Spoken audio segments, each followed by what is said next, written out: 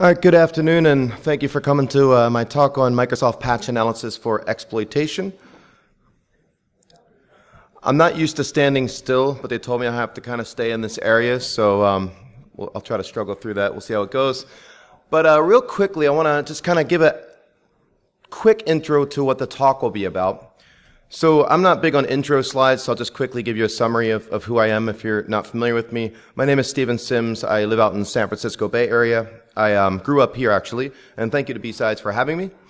I've been teaching for the SANS Institute for the last 10 years or so. I have a couple courses on exploit writing and advanced penetration testing. I'm one of the authors of Gray Hat Hacking, 4th edition, and we're working on the 5th edition now.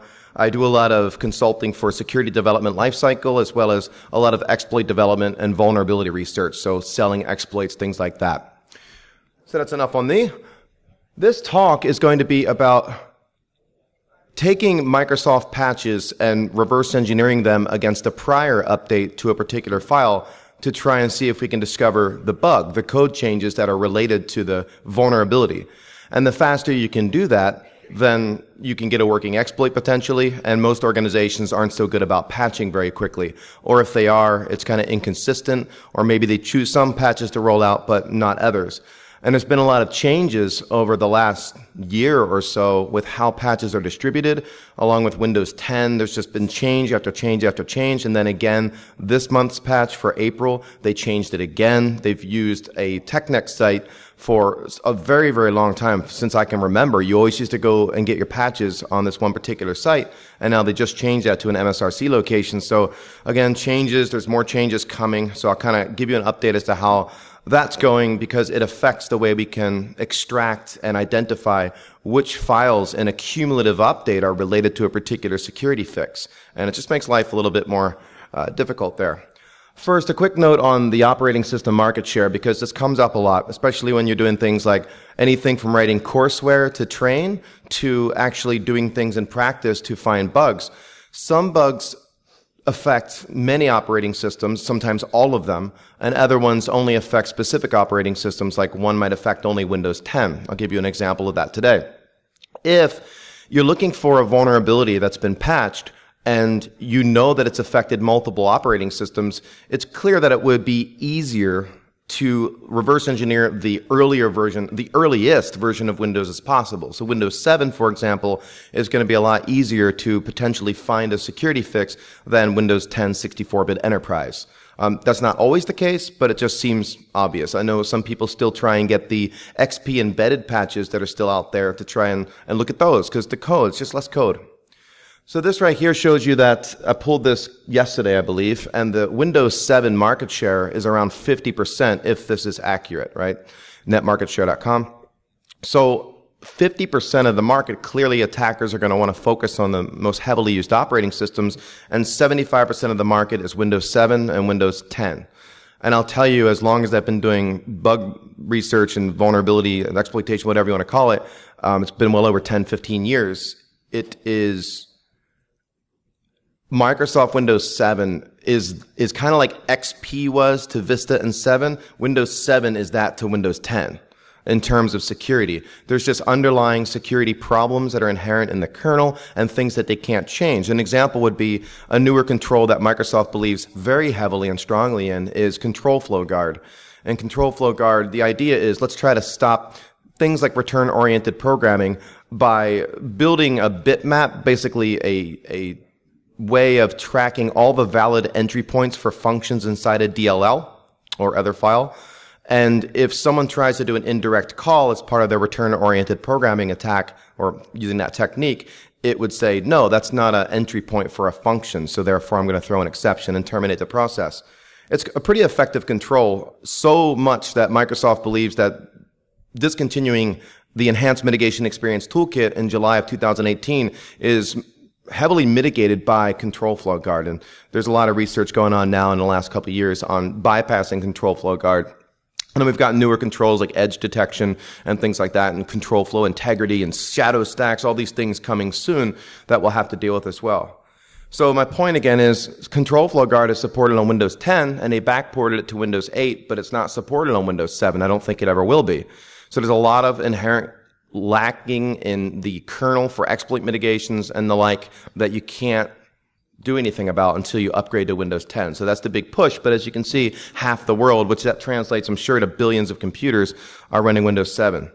Windows XP is still at 7.44%. So ATM machines, industrial control environments, some government environments they're still there. A lot of video game players in China intentionally stay on XP so that the video game companies like Riot Games, for example, have to support it, and then it makes it easier to hack. So things like that you'll see. Vista's not up there, sadly. I don't think it ever has been up there. The two people just had some bad news this month with the end of life for Vista, who use Vista. So real quick, application patching versus OS patching. We're going to look at operating system and library and driver patches to specifically the Windows operating system. Microsoft's had Patch Tuesday for a long time, back as far as like 2002, 2003, when Bill Gates sent out the Trustworthy Computing memo and Microsoft kicked off the whole security development lifecycle process. And it's been very useful. It's helpful for administrators to know that patches are going to be coming out at a specific time each month. They can plan for it. The newer models that they want to roll to are, of course, it's cumulative. They want to be able to push these updates constantly, and it's Windows as a service now, which makes life a little bit more difficult potentially if there's constantly patches rolling out and you've got to push them out, and if things break things, all that fun stuff. But anyway, application patches we'll really not focus too much on, but I'm going to do some demonstrations of binary diffing, and you could do that against applications. The problem with application binary diffing is there's usually so many changes that are unrelated to security vulnerabilities that it's just noise, and it kind of defeats the purpose of doing binary diffing, but not always. Some organizations will make it clear as to what a patch is for, like this is a security update to address a flash vulnerability. Other ones are not so clear. If you look at Apple and Oracle or whoever else versus Microsoft, you can see differences. Oracle, typically we have, quarterly updates. So Patch Tuesday, been pretty much talking about that already. The idea was to simplify the patching process, but it's understandable that there's going to be out-of-band patches when there are emergencies and 0 days discovered in the wild, as long as there's not too many of them. But one thought is, if I'm a bad guy and I discover a 0 day and I want to use it, it makes sense for me to start using it on Patch Tuesday, because then I can assume that it might take Microsoft up to another month to actually patch that vulnerability. So exploits are sometimes released the days after. Now, you might say, well, I don't hear much about it, and that's because there's a price tag on that. If Patch Tuesday occurs and I download the update, and I can quickly hone in on code changes and identify the vulnerability and get a working exploit, which is hard. But if you can do that quickly and it's lucrative, if it's something like Microsoft Office where you can do a client-side exploit, you're hoping that organizations and people, users, whatever, aren't patching quickly. And the faster you get that exploit written, the more value. So the return on investment is high the closer to the date the patch was released, and then as time goes on, more and more organizations will patch up to date, and that value will decrease. So if I go through and take the time to do that, I'll just go back on another path, for example. If you were to sell, say, a couple years ago before Microsoft really spent a lot of time trying to mitigate use after free exploits, if you were to sell that to like iDefense or ZDI, something like that, an ethical buyer, you could get $10,000, $20,000 for it. And nowadays, Microsoft spent so much time trying to mitigate that stuff, the value's gone up. If you can get around exploit mitigations like memgc and isolated heaps and other ones, then the value, the price tag is going to be higher. But back to patch diffing, you're not going to get that much money. It's not the same as a 0 day, but they call it 1 day exploits, because if you can get an exploit written 1 day after the patch comes out, there's a good return on it. It's valuable. Because again, organizations don't patch quickly often, a lot of them. So you could still get money for that, or you could use it as part of your pen test or whatever you're trying to do out there with this exploit. There's also buyers out there, I'm not going to name any companies, but there are companies that make exploitation frameworks. We know who they are. And they want to be able to tell others that, hey, I've got more exploits for privately disclosed vulnerabilities than any of my competitors, so you should buy my product. And that makes sense. So some of these companies have a shopping list, and they'll put price tags next to it, and you can sell it to them. So Windows as a service, real quickly, this started with Windows 10 primarily, where it was known that there were going to be cumulative updates, and I'll talk more about what these cumulative updates mean a little bit later. Windows 7 and 8, they also wanted to push those operating systems towards using cumulative updates as well. And again, I'll explain more about that. Microsoft, they test in their lab environment new features, new rollouts and services, things like that in the Azure cloud, on a fully patched system. They want to know what state your system is in so that they know when they do things in their lab, it's going to match what's out there in the real world. And that's a hard thing to do. Up to date, organizations get to pick and choose when they want to roll out patches and which patches they want to roll out. And Microsoft may never know what kind of state you're in. It's kind of like when you're doing regression testing or even quality assurance in a development lifecycle. You're trying to test your application under every condition possible, but that's impossible. So Microsoft wants to be able to get as close to that as possible. These cumulative updates are supposed to supersede the prior month's update. And with Windows 10, that means if you were to update April's 2017 on an unpatched Windows 7 box, it's got everything you need to get you up to speed. You don't have to go start at 1 and then go to 2, then 3, then 4. It's all there. And they're trying to get the other operating systems to follow suit as well. So this is what I mean. It's a graphic I took from Microsoft, straight from their information talking about this. On the right, that's what it looks like. Those squares are patches, basically. And on the left, you can see that's a typical business, is what they're saying. A typical business, even though the business is saying all of our systems are patched up to date, they may have chosen certain updates to not apply because maybe it affected something in the organization. They're afraid to roll it out. So even though they say they're up to date, they're not 100%. It's kind of scattered like that on the left. So that's why it never gets old, or it's always still a good thing to do when you're doing a penetration test, to use things like PowerUp and those PowerShell scripts and things that basically tell us what kind of vulnerabilities might be there on the system. Even if it is patched up to date, it's probably missing something. So these servicing branches, I don't want to spend much time talking about this, but again, it's all about they want to force the updates on you. If you ever play Xbox and there's an update required, you can't log on to Xbox Live until you apply that update. They can do that with Xbox, and they'll log you off until you apply it. That's what they want to do here. And again, it's all about making people more secure and getting them in that known good state so they know their features are going to work. So they have this current branch, which is good for developers and things like that who need to test the applications to make sure everything looks good for compatibility issues. They've got the current branch for business, which would be your typical organization. That's what Microsoft wants you to be under, so that everything is up to date, and you've got some ability to defer patch updates, but not much. It's like 30 days or something like that. But everything I'm saying could change. It's been changing every month, and it's complicated, and people are getting frustrated. The other one down at the bottom, long-term servicing branch, that would be you can defer a couple years, and that would be on embedded systems like MRI machines or maybe ATM machines, because, that's good, and things like that. Patch distribution, this can change as well. It's all very live state right now. Windows Update, when you get your updates for your computer, you typically have an organizational patch management solution like WSUS or something like that. And your workstations are configured to use your company's update service. And you can push out what we want when we want it as an administrator. Of course, independent systems, if they're allowed, can go out to Microsoft and patch independently. And then when you're reverse engineering patches, so someone like myself who wants to get them every Patch Tuesday, we want to be able to go to a website and download these patches. And it used to be when you would download the patches, the patch you're looking for tied to a knowledge base number or a CVE would be for that specific vulnerability. And what you're downloading, sometimes it's as small as 100K, tiny little file. And it's just kernel32.dll or just the driver or whatever that's affected. And that made life really easy, because then you could download the new one, go to the prior month's update, or at least the most recent time that same file was updated, and you can diff the two, and that's what I'll demo soon. You can diff them, and you're hoping that very few changes were made, and it makes it real. It's like a flashlight pointing at you. It's like over here, and you can see exactly what the code changes are in disassembly, and then of course you can decompile from there.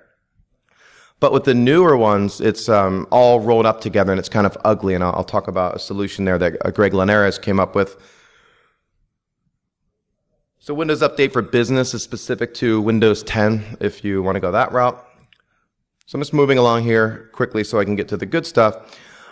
But it's important to understand where things are going. So reverse engineering updates, that's done by the good guys, the bad guys, and everybody in between. And of course, it's all about finding the vulnerability and being able to get code execution. Sometimes it's easy, and I'm saying that relatively, and sometimes it's ridiculously hard and time consuming. For example, if you were going to download edge.html or mshtml.dll for Internet Explorer 11, and you try to do a diff on that, a lot of times there's anywhere from 10 to 50 patches, security fixes in that one DLL for the browser to deal with things like use after free or type confusion bugs. And doing a binary diff of that, it's just a nightmare. You're trying to find the code changes, but there's so many code changes that it becomes hard. So it's easier when you're doing things that are not browsers and such, but it's still very lucrative. You can also diff drivers. The nice thing about a lot of Microsoft products is they give you the symbols. So the symbols are the function names. And internally, when a programmer is writing code, they name the functions things that are useful, that are meaningful to people, like load cursors and icons, and we know what that function does. But once we compile that, we don't want people to easily reverse engineer and know what that function does, so we strip it. And then when someone's looking at it, all they get is a memory address, and they have no idea what that function does. Well, Microsoft, for a lot of their products, will provide us with the symbols, and we can download them, and we get to see all those internal function names, which makes life a lot easier. I know most people that reverse engineer malware would love to have the symbols.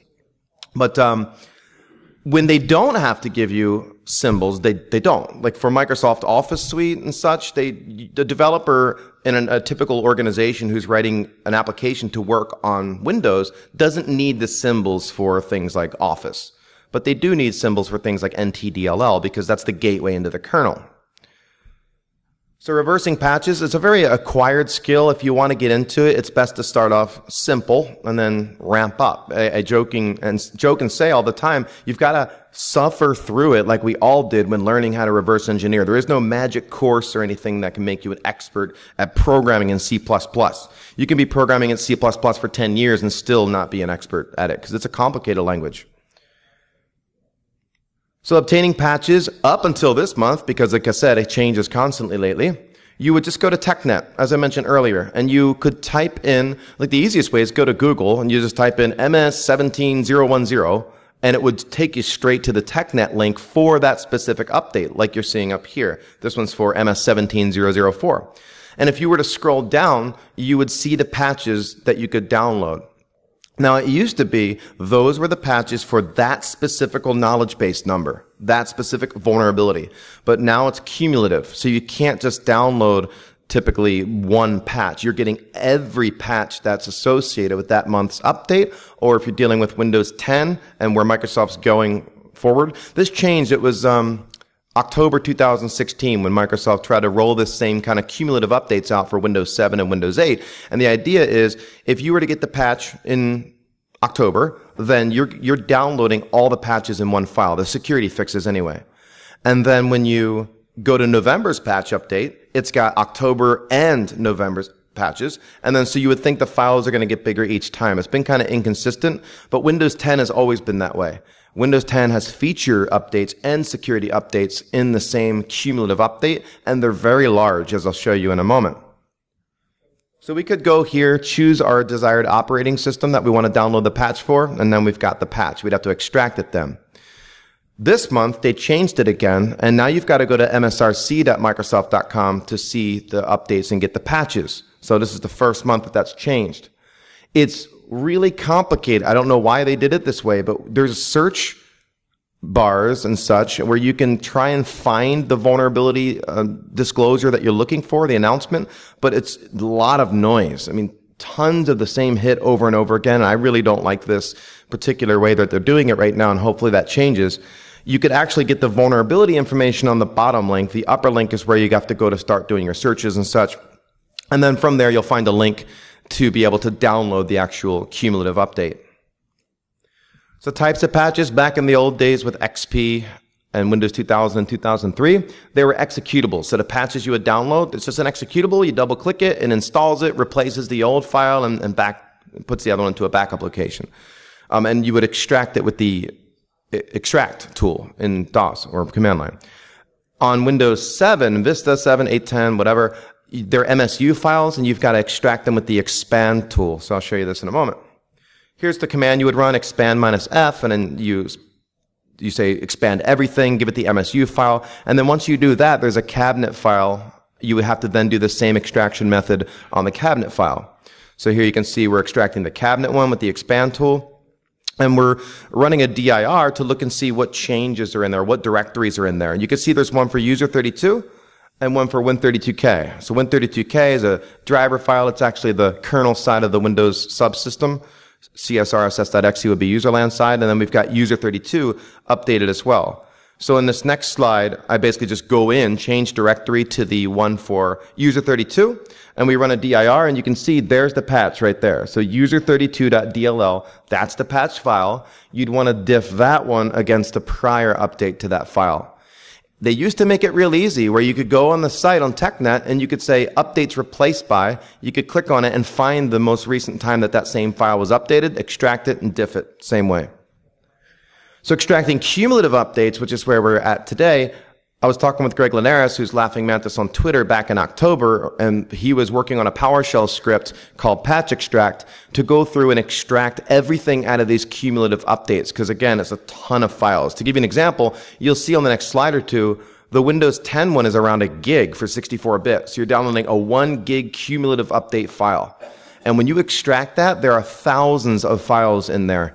And making sense of that and organizing it and getting rid of all the garbage that you don't care about and manifest stuff, it's annoying to do it by hand anyway. So he wrote this patch extract tool, and that's exactly what it does. It extracts everything and gets some organization in there. And then there's also a tool he wrote called patch clean. Patch clean's quite simple concept. It goes through the extracted files, looks for files that have changed in the last 30 days and puts them into one directory that says these are the ones you should care about because they've been updated in the last 30 days. And then it puts everything that's older than 30 days into an old folder. And that way you're honing in on that month's updates. So hopefully you see why that's useful. You've got a cumulative update of thousands of files, tons of patches. It extracts everything, makes sense of it, and then you run patch clean, so it only points out the files that have changed in the last 30 days, so you know that those are the ones associated with this month's updates. So it's a very useful tool. And here's that example I was talking about. It's over 1,000 megs, so it's almost a gig for the 64-bit Windows 10 update. That same month, so April, Windows 7's update was only around 100 megs. So big difference in the size, and that's because Windows 10, they truly are cumulative with the features and everything from the start. So patch extract, I'll just demo this here in a moment, but it takes a while to run. It's expanding and doing a lot of stuff, so you can expect it to take around 10 minutes, depending on how big that file is that you're extracting. So the one that I'm going to do here in a moment, and we'll have to let it run in the background because it still takes a couple minutes, will be for Windows 7, so it'll only be for that 100 meg file. So you would run this PowerShell command and use the tool and basically tell it where you want it to extract to. Then when you run patch clean, you can see that it narrows it down and says high priority folders 16 versus 3,810 low priority folders. That's showing you that you want to focus on those 16 folders because those are likely the ones associated with this month's patches. So huge time saver right there. So I'm going to jump over to Windows here. And I've got it set up and ready to run the command anyway. I need to change my date because today is not Patch Tuesday, and you'd want to make sure it's saying 30 days from Patch Tuesday back, or you're going to miss some. So I'm just going to change my date here to Patch Tuesday from this month. That would be the 11th. And now I'll let this command run. So you can see the knowledge base number. Over here you'll see a bunch of stuff start to show up.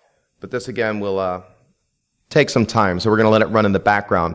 And once it's done expanding everything and cleaning up, then I'll switch back over to this and we can run the patch clean tool and see how many files we're left over with. It all depends. Like February's patches got skipped, if you remember, and that's because of some interesting things with the SMB bug and how Microsoft was informed about said bug. And so they skipped a month, and March was the next one. So March's update was massive, and we have April's now, of course. So I'm extracting April's update. So while that's running, we'll go back out here. This would be the result, though, that I'll show you in a moment. This is not the same one I'm extracting now. This, I believe, is January's updates. But you can see that we've got 19 directories that it pointed out as interesting. So all those ones that are put into the old directory, we don't have to care about. This right here, so a next question while we're letting that run in the background is, how do you map an extracted update to the KB number or the CVE? In other words, if I'm left with 20 folders and those 20 folders have patched files in them, like DLLs and drivers, how do I know which ones map to the knowledge base number, the vulnerability that I'm interested in researching? Well, here's just an example where we see a security bulletin, security update for Microsoft Edge. And since we're only left with a little bit of a small number of folders, we got to kind of infer. So we see a file there for IE HTML rendering, and we go in there and it's edge.html. So common sense would have us say, well, that's probably the one associated with that. And I'll show you another example of this in a moment with a demo. So it's still running in the background, so we'll let that go. So while that's happening, I'll explain patch diffing. Patch diffing, as I already mentioned, is we take one version of a file and we diff it against another version of a file. And there's a bunch of tools that can help us do this. I'll talk about them in a moment. And I'm going to use bindiff, which was originally written by Zynamics, which was Halvor Flake or Thomas Dolian's company out of Germany, but Google acquired them a number of years ago, so now it's owned by them. And they release it for free now, which is nice. So security patches are often made. We hope that they're not feature updates. We don't want to be looking at feature updates because we don't really care about those as far as a diff is concerned. When a new version is released, it's hard to know what code changes are related to a specific vulnerability. Sometimes Microsoft's more generous with the disclosure. So they might say, I remember there was one for TCP/IP and it said TCP fin weight vulnerability.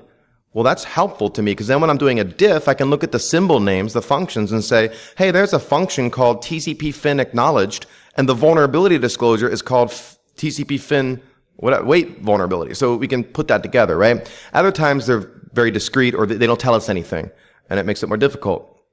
So some vendors make it really clear and they're very helpful with what they're fixing. Other vendors are not good at all about it and they don't want you looking at their stuff.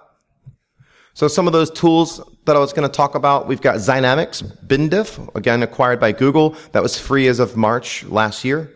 Core Security had a tool called TurboDiff that's been around for a very long time, and that's free. Darngrim 4 by Hyungwook Oh, which is Matt Oh. He went to go work for Microsoft like a year or so ago, maybe a little bit longer, so he stopped doing development because Microsoft asked him to stop doing development on that tool. That was a neat one where he made it as a standalone tool. You still had to have IDA, the interactive disassembler, but you could export your results into IDA and do some color coding that was really neat. PatchDiff 2 is another one that's free, which is nice. You still need a licensed copy of IDA. If you don't have a licensed copy of IDA, you have to use Core Security's TurboDiff with the free version of IDA, which is IDA 5.0, which is quite old now and slow. Diaphora is a great tool written by Joxine Corrette, who's written tons of really great tools and gives away a lot of free software. That one's at least actively maintained, and it is written in Python, so it's going to be a bit slower. It's not C++ like bindiff is. bindiff's very fast. Diaphora is great, uses tons of heuristics to try to identify the code changes. That's one of the big questions, right? How do these tools actually know when there's a code change? And it's a combination of things like string matching and name matching, which is the easy and obvious ones. And then it goes through and uses different types of heuristics because it gets complicated in where a compiler or an assembler might assemble the code differently even though it's the same code, depending on, how it's feeling that day, or what kind of features and compiler flags you use.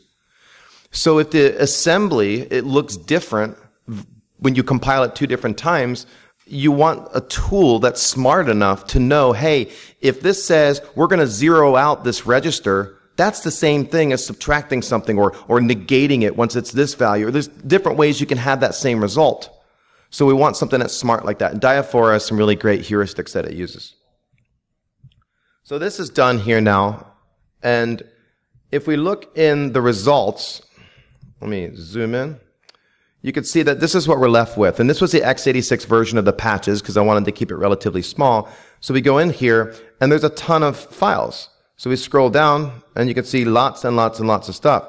So wouldn't it be nice to have a tool that goes in and cleans that up a bit? Now, we still may be left with a lot. It depends on the month's updates and other things. But let me go ahead and run patch clean against it. And we'll see what we're left with.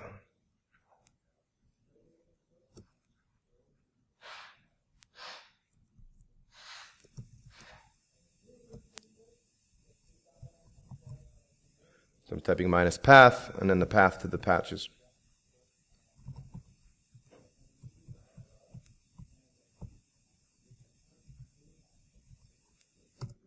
So run this guy. This one won't take as long as the last one, but it's moving things around. So what we hopefully will see is this shrinking on the left. What's done? So we're left with high priority folders 56. So it moved 491 of those folders into the old directory, which is very useful. We can zoom in here, and we can see, if we scroll down, there's not many left. There's the old folder. And you'd want to try and correlate. So these all say IE on the front, so we probably assume they're related to Internet Explorer. Scroll up top, tons of them are IE. And again, here's GDI up there, so GDI 32. There's a patch file, so a DLL. So zoom back out. We'll go back out here. This is an example of results when we do a graphical diff, a visual diff, using the bin diff tool. And I'll zoom in a moment when I actually demo this a bit, but what you see is on the left is one version of the file. Typically, I like to put the unpatched version on the left and the patched version on the right. And when you identify blocks that are green, as you see up there, the color coding depends on the tool, then you know that the blocks are the same between both sides. When you see yellow like that, you can't really see it. I'll try and zoom in so you can see. When you see yellow, it means there's code changes inside. So you can barely see it, but there's a little blue highlighting right there. That doesn't exist on the other side. So you know the block exists, but there's a change within the block to the assembly. And then if it's a red block, then you know that that block doesn't even exist on the other side. And you'll see a lot of that when I demo it here in a moment. So here's an example of a patch vulnerability, and I'm just instead going to demo this instead of showing on a slide. So let me jump back over to Windows. And I'm going to start up IDA 64. And I'll keep zooming because I know that it's a little bit small on the screen. But right here, I've got a folder set up for MS16009. And I go in there, you can see I've got the patched and the unpatched version. And I had to get this out of a cumulative update. It was from last year for Windows 10. This one specifically is for Windows 10 64-bit. So we'll go into the unpatched version here. And you can see I've diffed it previously. There's the IDA database file. So I'll just double click on that to bring up IDA. And I'll zoom out here.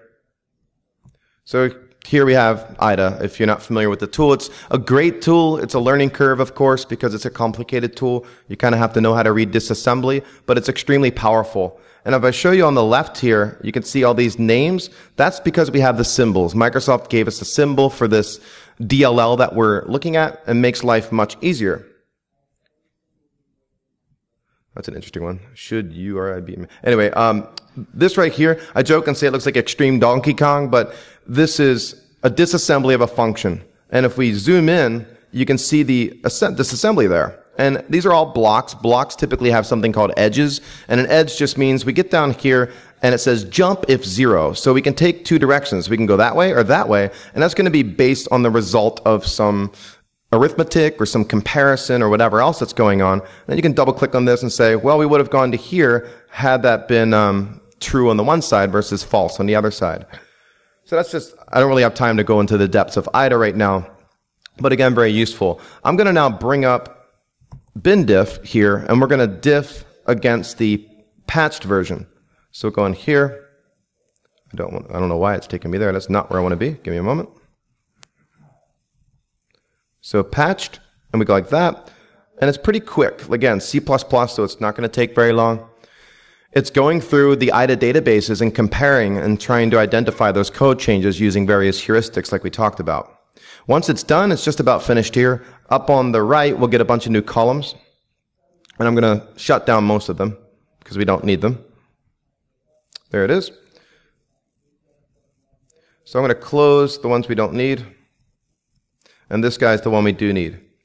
So what you see here, when it says similarity, those are the function names over here on the right, and it's saying that they're identical. So the patched version versus the unpatched version are identical. And we scroll down, And you can see most of them are identical. So we click on similarity to sort it, and we scroll up. There was only one function out of 4,500 with a code change. That saved us a little bit of time, right? Having to go through that manually and looking for code changes. So now we'll do a graphical diff. We'll go and say Control-E and bring up a graphical diff of it. Now this is a large function, so it's going to take me a moment to find the spot.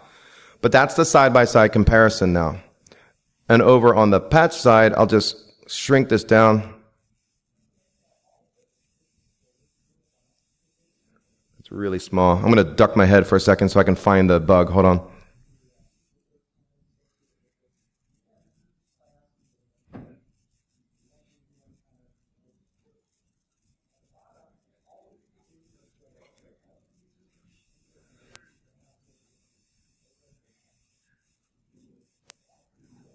There it is.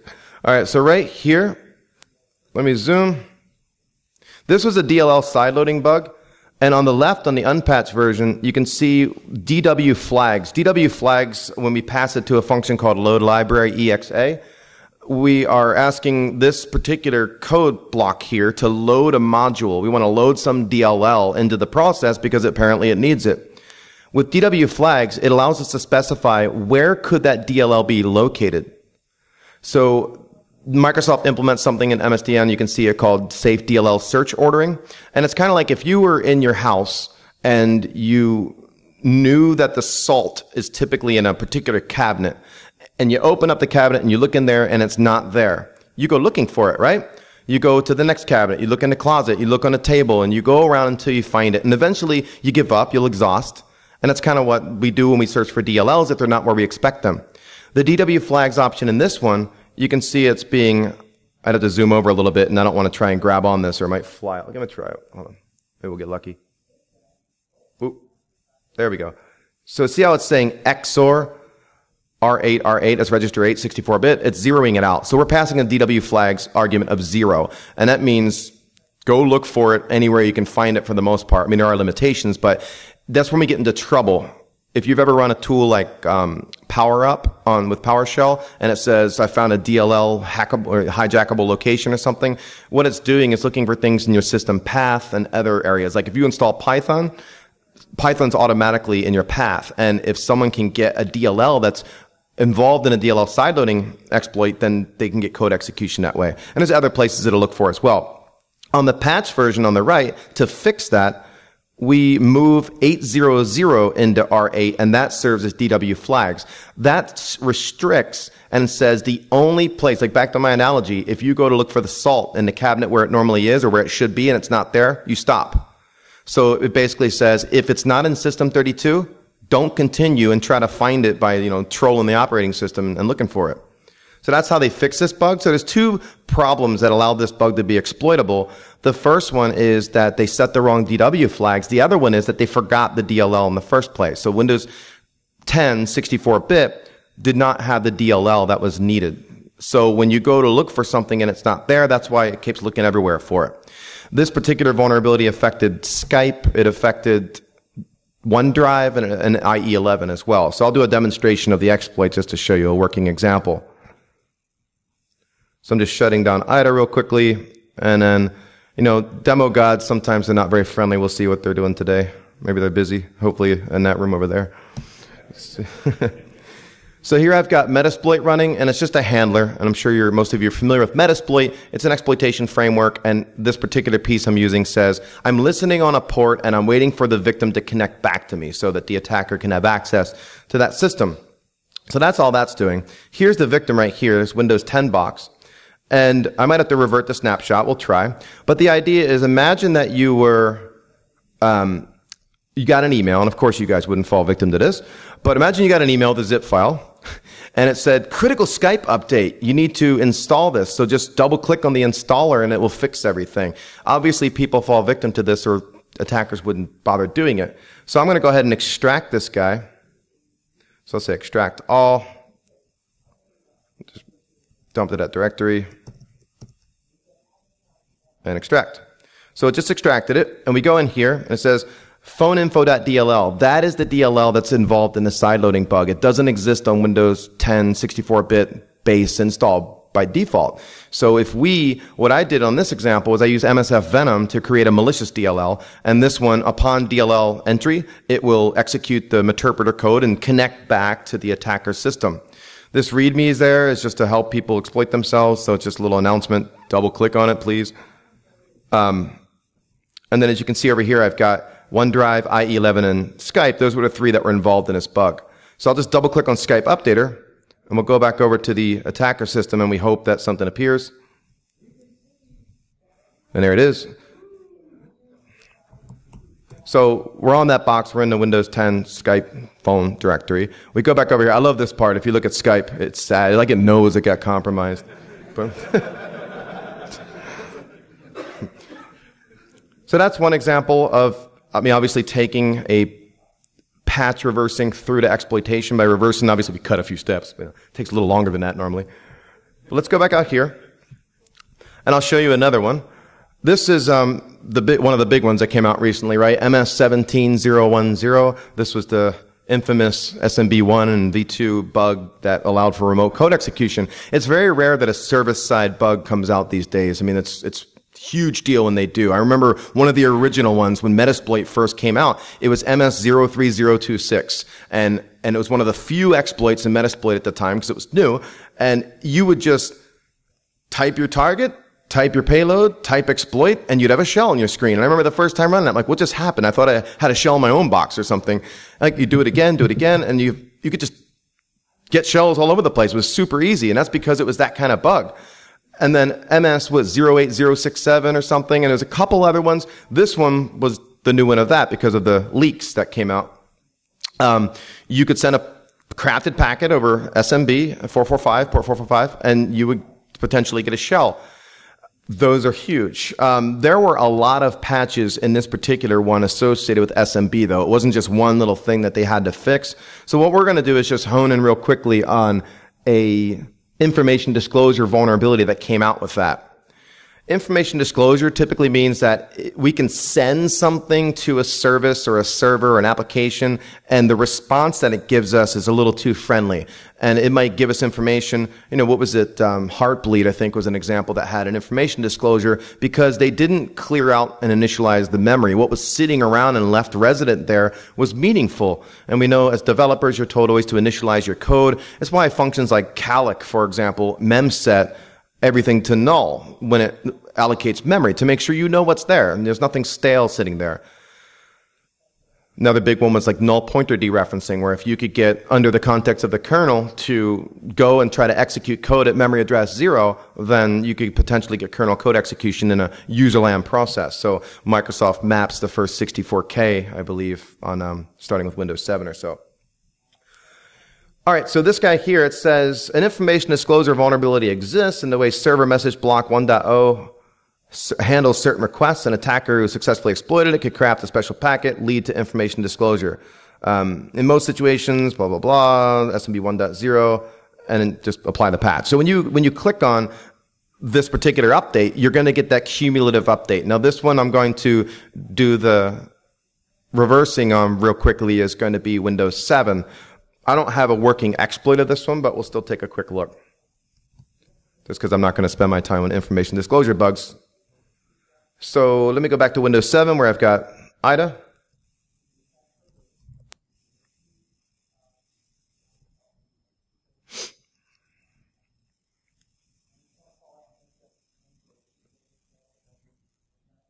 All right, so right here I've just loaded server srv.sys associated with SMB. And if we were to look at where I got this from, let me show you the extraction.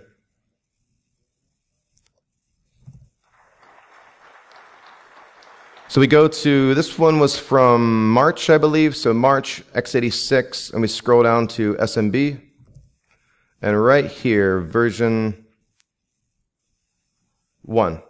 Go in there, and that's where I just pulled that file from. So that's the extraction. I went and got the old version, and that's the one we've got loaded right now. And then the new version is right here. So that's the one we're going to diff against. So we go back to IDA. I'll hit Control-6. Diff database.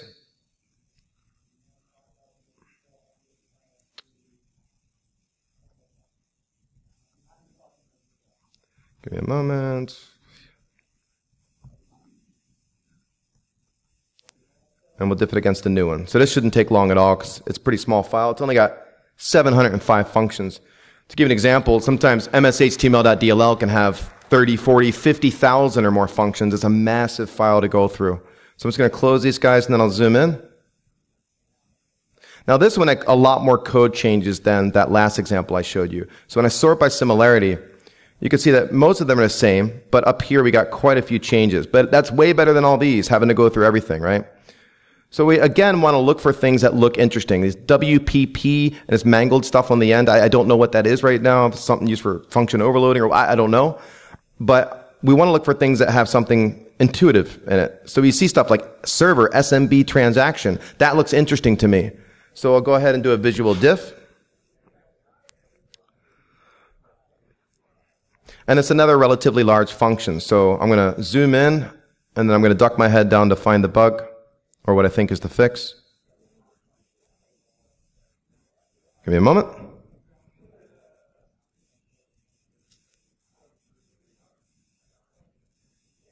All right, so here's the bug that was fixed. Right here, this is the unpatched side on the left, and this is the patched side on the right.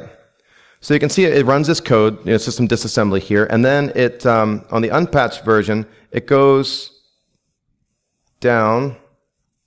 Oh, this is hard when I'm zoomed out. Give me a moment.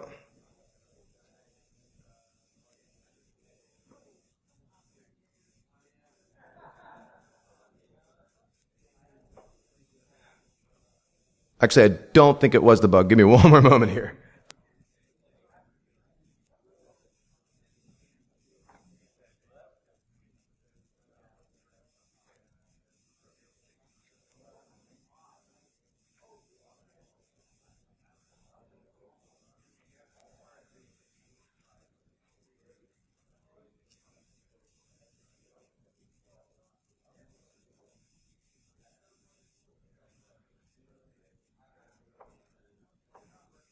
There it is. Whew. Took me a moment. So over on the unpatched version,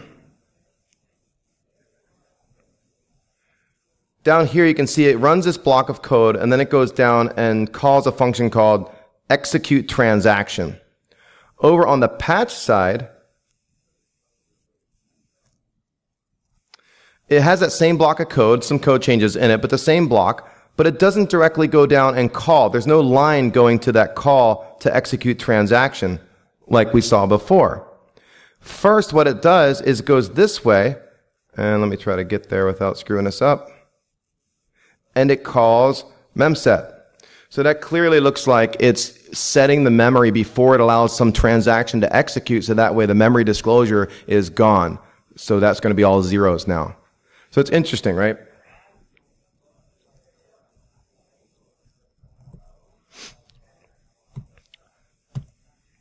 So let me see what time it is. We have a couple more minutes here, so I'll show you one last example. It's an oldie but goodie. It's used a lot as demonstrations and examples. I actually use it in one of my courses because it's really digestible. It's exploitable and it's digestible, meaning you can get it in one sitting if you're in that type of a class. So this was an animated cursor bug that came out back in 2007. It's a funny story because in 2005, EI Digital Security discovered the same type of bug in the same DLL, only one function away. Alexander Sotorov in 2007 was doing some analysis of that earlier patch in the file, I believe, and he noticed that one cross-reference away was the exact same bug. So if you would have just taken the time to do, it's really hard, Control X in IDA, and take a look, you would have found that bug. So that happens sometimes, and it's a little bit embarrassing for the organization involved, but it is what it is. So I'm going to go and try to load that real quickly. Give me a moment.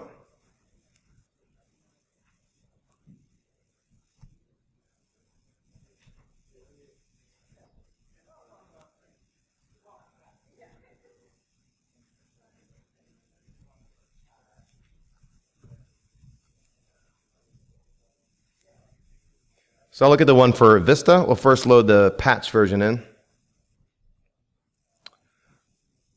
And we're going to go to a function. Actually, I'll diff it so we can see what's going on.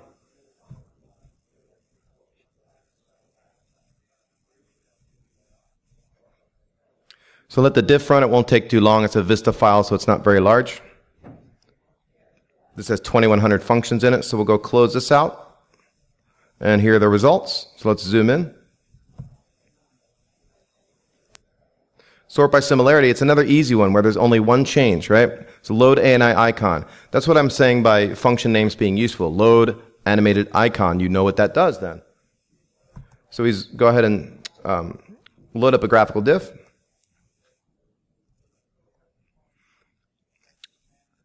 And there's a few changes in here, so let me identify it real quickly.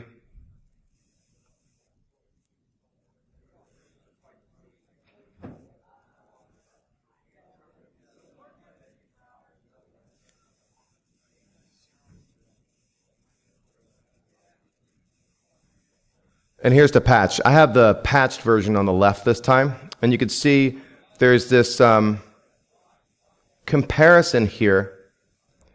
It says compare some offset in memory on the stack to hex 2.4 before you actually then call a function called read chunk. Read chunk's right there. On the unpatched version over here, you see that same call to read chunk, but when you go up, there's no check to 24 hex against some stack variable. So that's a bounds check there.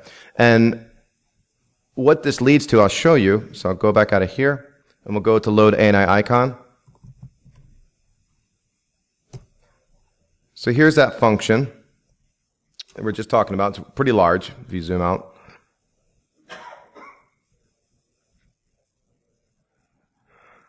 And you can see here is that comparison to 2.4. So we're looking at actually the patched version right now and not the unpatched version. And the unpatched version, that doesn't exist like you just saw. And then it calls read chunk. What happens when it calls read chunk then is we go and call a function called read file pointer copy, which leads us to a call to memcopy, and that's the problem. Memcopy's taken the size argument based on a stack, something on a stack. And if an attacker crafts a malicious animated cursor and it gets loaded by a browser, then it will trust what's in that animated cursor as the size. And memcopy's like, okay, I got it from there in memory, so I'm just going to copy as much as you asked me to, and it results in a buffer overflow. And what that check does is says it has to equal hex 2.4. That should be the size of the animated header. So you can't craft a malicious animated cursor this time. And the funny part that I was saying is if we do a cross-reference to the beginning of this function,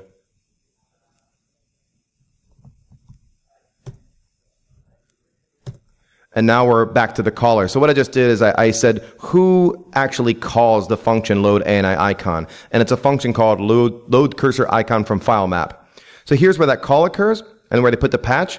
If we zoom up and follow back earlier on, you can see that same exact thing happening again. Compare ANIH to something on the stack, and then do that sanity check, the little validation, and then call read chunk. That's what I was saying. By one function away, that same bug existed, and they just didn't notice it, and it took 2 years to discover it. And these bugs sometimes sit around for a very long time, as we've seen. All right, so that is the end of the presentation. It is 2:53. I definitely have time for a couple questions if anyone has anything to ask. Otherwise, thank you very much for attending, and hopefully I'll see you again sometime.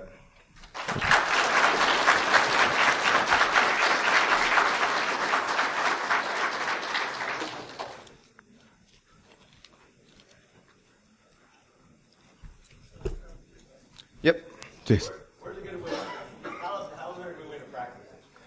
A good way to practice is well, you can Google around for examples of people who have done patch diffs publicly. Like, look at people like Joxine Corrette and other folks who have released those kind of things publicly. There's starting with one of the earlier patches, something that was relatively easy, you know, and going through an easy example like I was just showing you.